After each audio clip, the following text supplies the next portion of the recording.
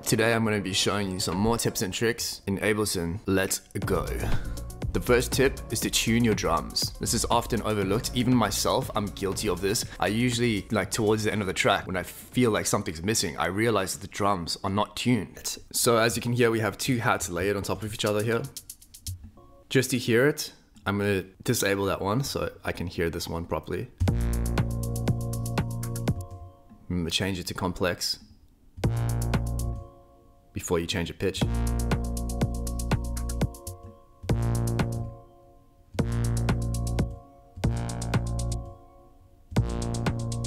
Obviously, when you go too low, even if it's in tune, if the tuning is correct tune is very low, it could sound really bad. So something to keep in mind. Sometimes you just have to choose a different sample. I'm gonna go with -1 on this one. So I'm just gonna duplicate this. Enable this other one, disable that. Change this from beats to complex.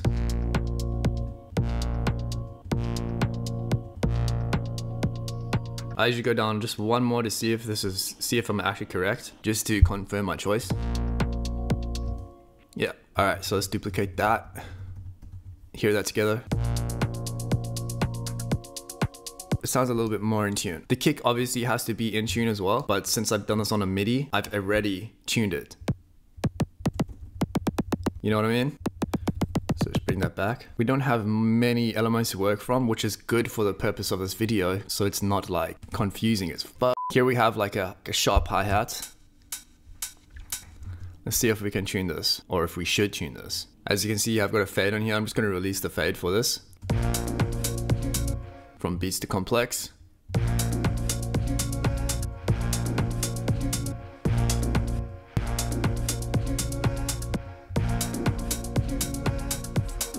Yeah, so I think at -1, it sounds a little bit more in tune.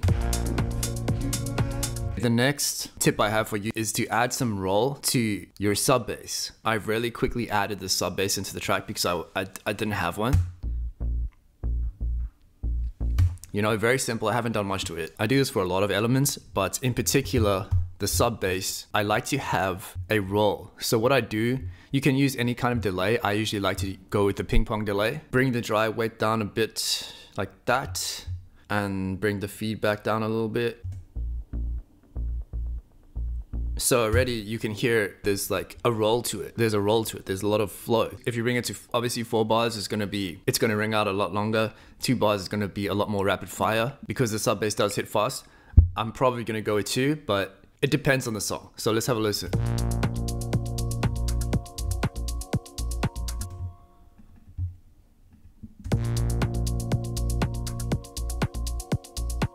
Yeah, I'm probably gonna go with 2 over here. But yeah, let me just take this on and off. You know, it makes a big difference in my opinion.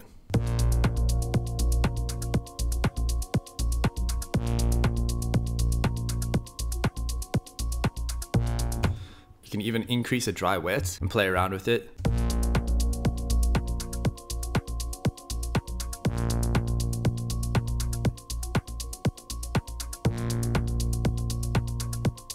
And something that's pretty cool, you could automate the dry wet. For example, if you building up towards the drop. So let's just say we're building up towards the break. So let's automate this dry wet. Bring it back down there.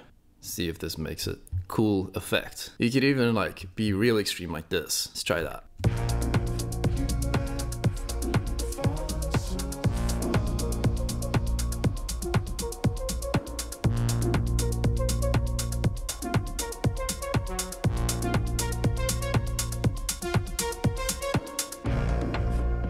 You see, if I take it off,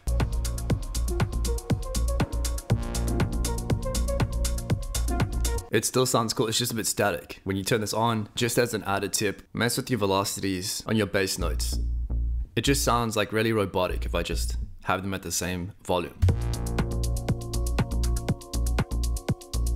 So when I go back there, it turns something simple into something complex, almost. But it's all an illusion, buddy. Wingardium Leviosa. F that nonsense. The next tip, add sidechain compression to a lot of your track and sidechain it to your kick. The thing you have to be careful is you can easily sidechain too much. Even if you're just sidechaining everything to your kick, like eventually the song will become ruined. You have to use this technique carefully, but you need it. Otherwise, it's just gonna be a mess. Think of sidechaining like tying your shoe. You're not gonna put on your boots and like not tie your shoes. Your boots are gonna be all like wonky and wobbly, and you're gonna walk like a fucking penguin. You're just gonna be a mess, man. So I'm gonna start with the basics. The most important things that you want to sidechain and get out of the way first is the sub bass and the low frequencies. So let's start with this. So what you wanna do, real simple, real easily, compressor. Now we're not even gonna compress this. That's the interesting thing about sidechain. You click this arrow here, enable sidechain, audio inputs. We're gonna look for kick.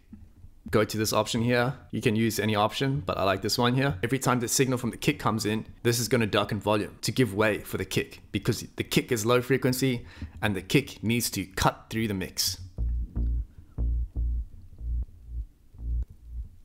As you can hear, it's ducking in volume, right? You can bring the attack down. But obviously I don't like it right there. Like, let's find the sweet spot.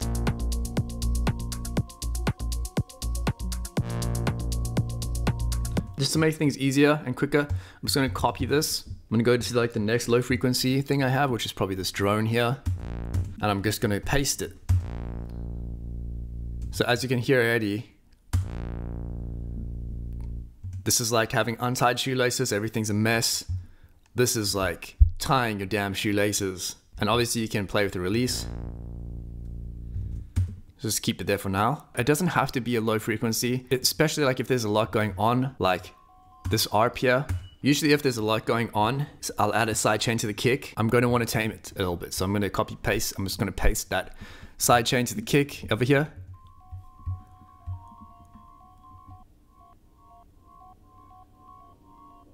Give it that pump.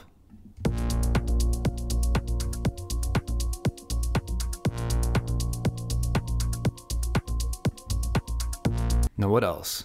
What else can we sidechain? Let's sidechain the pads. Okay, so I'm just gonna group the pads together. As you can see, I like to have my pads hard panned right and hard pan to the left. So these are basically the same things because I like them to be wide. I like them to be the widest part of the tracks. Just my style, just my style. So on the group right here, I'm just gonna paste that sidechain in here.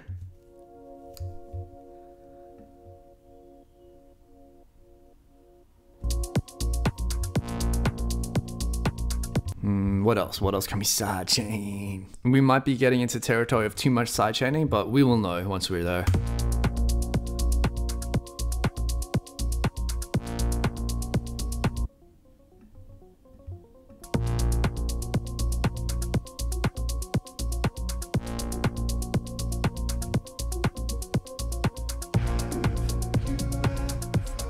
Yeah, that sounds pretty cool. I've got a huge list of things that I want to tell you about and tutorials that I want to, you know, provide some value to you. I'm also working on a new MIDI pack and it's sounding pretty epic. And I actually made this song using the MIDI pack. It's all in my style. I haven't finished it yet, but I'm working on it. And when it's uploaded, when it's done, I will be linking it in the description of this video. Stay tuned for more tutorials. Thank you guys for watching. Happy producing. Bye.